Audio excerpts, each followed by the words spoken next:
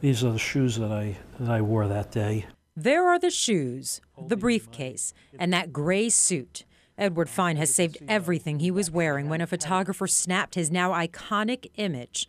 Fine was walking away from the destruction of Ground Zero covered in debris while he was holding a cloth over his mouth.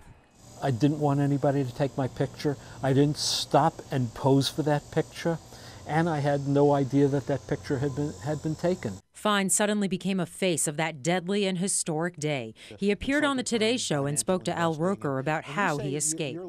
This event is etched in my memory, and it'll, it will be etched in my memory for as long as I live. Every little detail of it. Fine remembers the long descent down the 87 flights of stairs with hundreds of others. As he walked briskly away from the towers, he was thinking about how he would get to his next appointment when the South Tower collapsed. This massive amount of debris rushing up the block. And the EMT worker said, "Get down on the ground." Moments later, you can feel the hot debris pouring over your body. It felt like warm ash. This photograph was taken when he rose from the ground and under several feet of debris. I believed that I was saved for a reason. Since walking away from the worst terrorist attack in American history, Fine, once an investment banker, has found a new passion.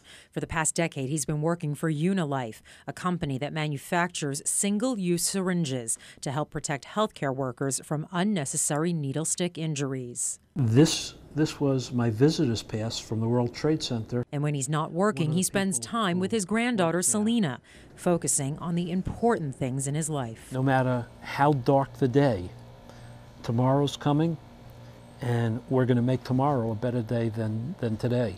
In Watchung, Paisley Chang, News 4 New York. That had to get a visitor's pass.